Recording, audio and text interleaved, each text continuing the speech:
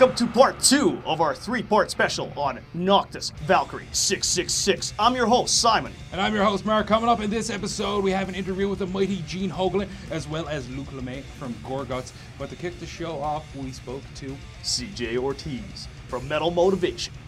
Everybody gets down, so don't condemn yourself when it happens to you. Here's how to shock yourself out of it. Metal up. What got you into actually doing the Metal Motivation? I'd always done some kind of personal development. I'd done it for about 20 plus years. And I had was doing something with another life coach called 10 Times More. This was back in 2007.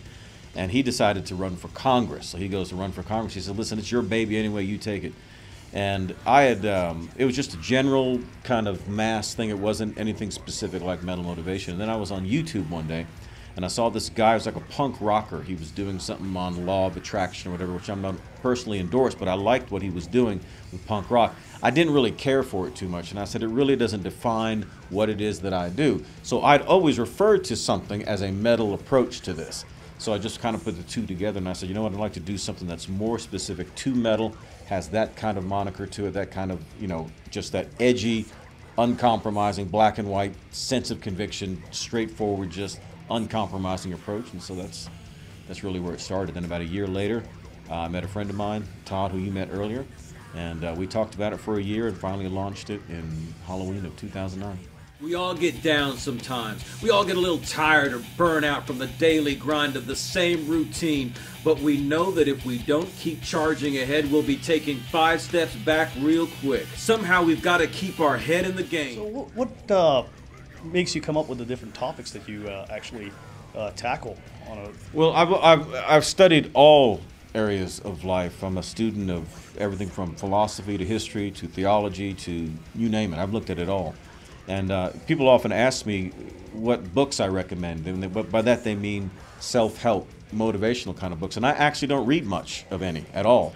I really more look at other systems of thought, and I already have that sort of optimistic approach, and I just kind of direct it that way. Humanity's love of death knows no boundaries, and the saga of destruction remains the worst side of our darker side. Yet nothing is as inexplicable as self-destruction. Would you say that metal's not just a lifestyle, it's a sort of a way of being? I think, no, I think it's very much a lifestyle. You know, we talked about this off camera, which was that, you know, once metal has you, it has you for life. Otherwise, you were never really metal to begin with.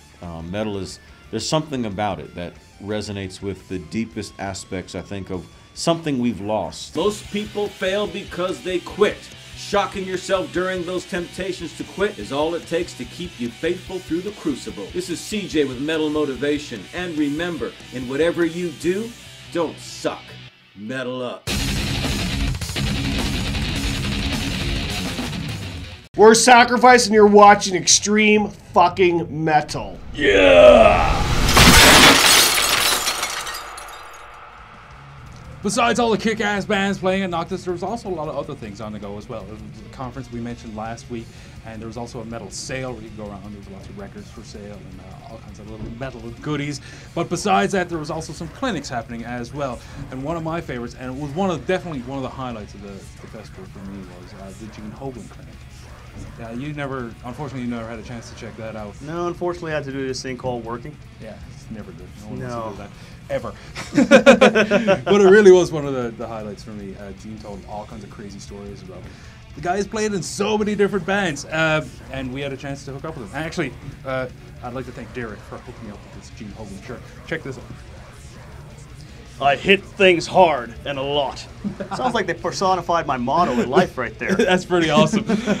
Yeah, that was, and thanks to Derek for hooking up us with the Gene Hoglan interview. That was a really big thrill for me. I mean, he's played in so many iconic bands. Yes. To name a few, we got Fear Factory. Testament. Yes. We actually tried to get him to say the bands that he played in, and he even drew a blank for a bit. Yeah. So let's just get this Gene Hoglan interview right now on EMTV.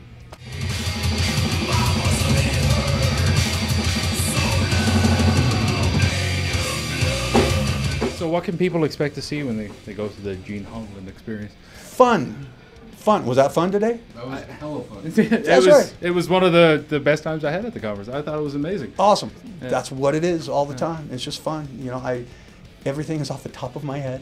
I make up everything. That's why, you know, I say, hey, ask me questions, and that'll help this thing kind of roll along a little bit. But it's just completely ad-libbed, every single thing up there. And it looks like it too, you know. So it's just, I like having fun.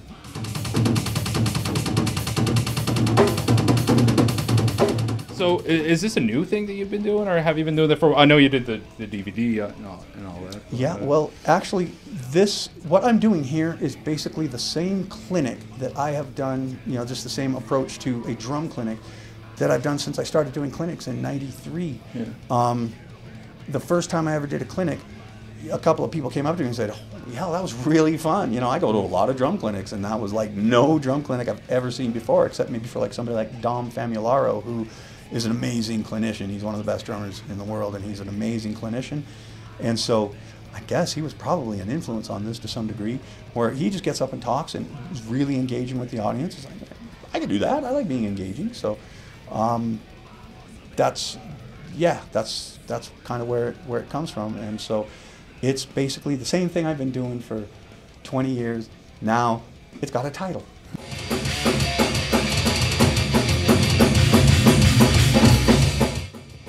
Now, you seem to be the guy that people go to as in an emergency. The drummer in an emergency. They go to you a lot of times. Do you have any stories about having to fill in on short notice? Well, like I was telling some today, you know, like frequently I get, I get literally hours to learn a set. Like with Opeth, for instance, that was something that was, you know, the afternoon, like about noon or 1 or something like that, while we were on tour together on the Sounds of the Underground.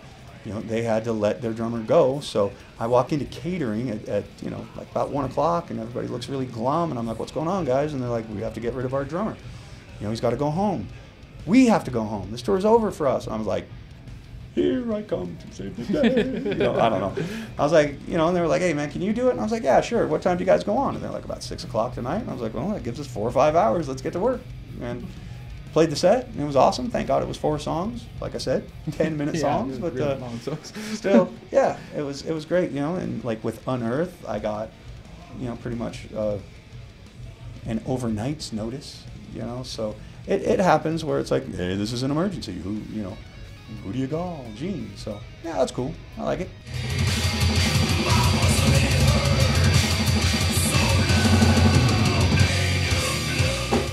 How do you feel to be that guy, the go-to guy?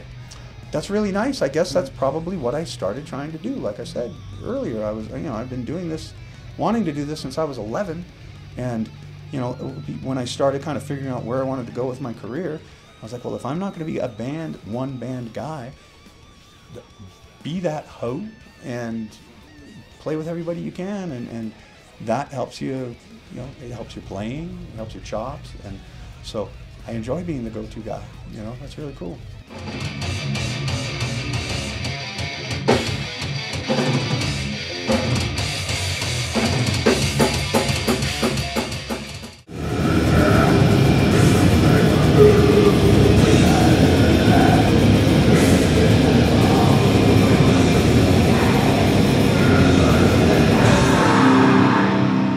This year's Noctis was definitely the best Noctis so far. Noctis Valkyrie 666. Yeah, it was definitely the favorite for me too. There was so many good bands. Like having Carcass headline was kind of amazing to finally get to see the mighty Carcass live. So many good performances, and one of my favorites was Gorguts. What do you think of Gorguts' set? Oh, Gorguts was amazing. I tell you, the mosh pit went absolutely crazy. I was about 5 feet away from the mosh pit, and yes, they were jumping around, they were following, we were singing, we were just going, just insanity. It was just brutality and insanity. But you gotta know, heavy metal etiquette, you drop your brother, you pick up your brother. If you don't, we will come looking for you. That's for sure. Yeah, speaking of Gorguts, iconic Canadian death metal. And those guys pushed the genre so much. I was blown away by their set. I was it was a lesson in death metal. And our very own James Neal had a chance to sit down with Luc Lemay from Gorguts. And well, let's check that interview out right now, shall we?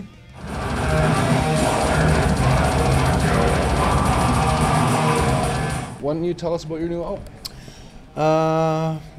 In what way? Do you want the concept, or how I feel about it, or? Yeah, just give us your general feeling about how it came together and Okay. To where we are right now. Okay, so it came together once after. I mean, the idea came together. It's Big Steve that proposed me to do another Gorguts record, and honestly, I never thought about doing that. You know, since I was like done with the band in 2002 or something, 2003. Then joined Negativa a little bit after. I mean, a couple years after that. But the thing is, like after Negativa rehearsal, Steve came to me and he said, you know, we're having a snack in town, you know, Friday night and everything. And he said, dude, there's something I got to tell you. I was like, is there something wrong or anything? He goes, no, but I've been thinking, you know, in 2 years, a year or two, it's going to be the Gorguts' 20th anniversary. I said, damn, you're right. And he said, why don't you just do another record, you know, for the fans? You know, I'm sure people would be thrilled, you know, to have another record and everything. I said, you're damn right, that's a good idea. Because at MDF, when we played there 2 years ago, 2010, 3 years ago, the music was pretty much all written. We jammed a bit after that in November, and we finished all the music. And then I started writing the lyrics after that. And it's the first time in all our discography that I was not doing lyrics and music at the same time. I wanted to have all the music canvas finished so I can full-time focus only on words and ideas. There's a language barrier a bit, you know.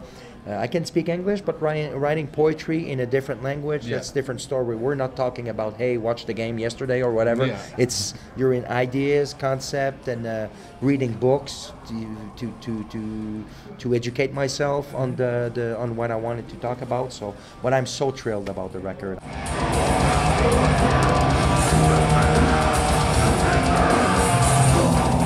So it's been 12 years since the last Gorguts album.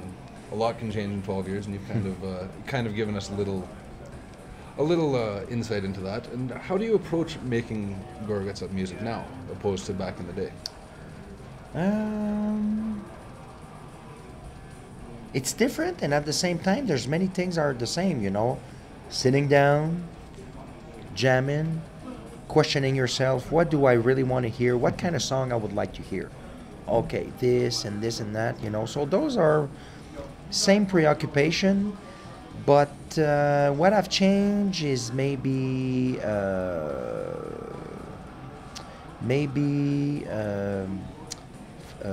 focusing on song structures. Not that song structure never been important in the past, but I realized by writing more and more and more music, virtuosity to me became more important instead of playing complicated riff. I like better focusing and putting more details in arrangements and song structures, because you can have a very simple riff, but how are you going to dress it up and what are you going to do with it? You know, cut it in half, take the head or the tail of the riff and just expose it later on and mess with those things instead of just, okay, sit down and practicing a tough riff on guitar, you know, because playing guitar for playing guitar, I'm not much into that, you know. It just happened to be the tool that I chose to express myself, you know. But if I don't have anything to write, I'm not gonna play.